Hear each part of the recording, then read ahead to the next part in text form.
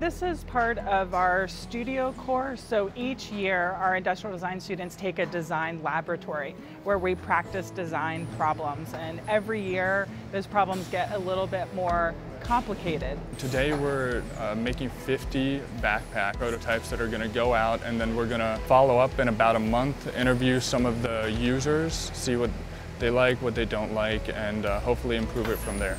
The backpack itself was designed to hold a lot of goods, safely hold some personal items, and then also with a tarp sewn onto the bottom can actually provide shelter. If you're housing insecure, you're carrying everything you own on your back. Having space to carry what's precious to you, and then also things that you need to secure, like your ID or medical cards. And for a community that's maybe suffering from substance misuse, having access to Narcan or other substances that would help you stop an opioid overdose. We wanted really one big compartment.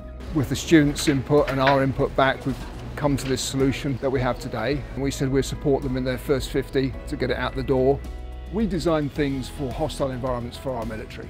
They've got to deploy and work operationally in some extreme conditions, and we make equipment that can work in those extreme conditions. So we took what we know from that market and made it more practical application.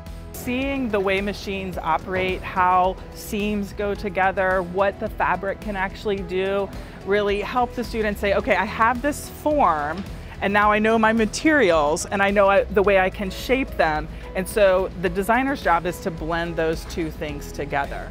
It feels really gratifying, just because kind of taking myself out of the equation and interviewing our users and just kind of making it about them and kind of improving the product for them, really just, it feels, I don't know, that's why I want to kind of get into this, this whole field of industrial design, is I want to be able to help others.